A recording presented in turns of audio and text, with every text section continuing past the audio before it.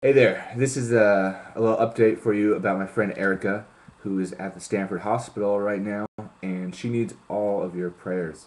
She's been suffering from non-Hodgkin's lymphoma and lymphoma for about 4 years, and for the past month and a half, she has been at the Stanford Hospital going through numerous drug treatments, as well as doctors not really sure what it is. She's had her Hickman removed. She right now has two chest tubes in her body to remove the fluids from her lungs, and the doctors are still deciding on what is actually wrong with her.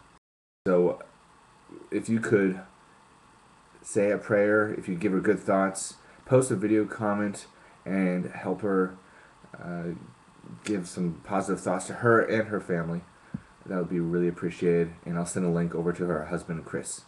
And if you want to, you can check out her blog at Snoopy's Updates blogspot.com. That's Snoopy's Updates blogspot.com.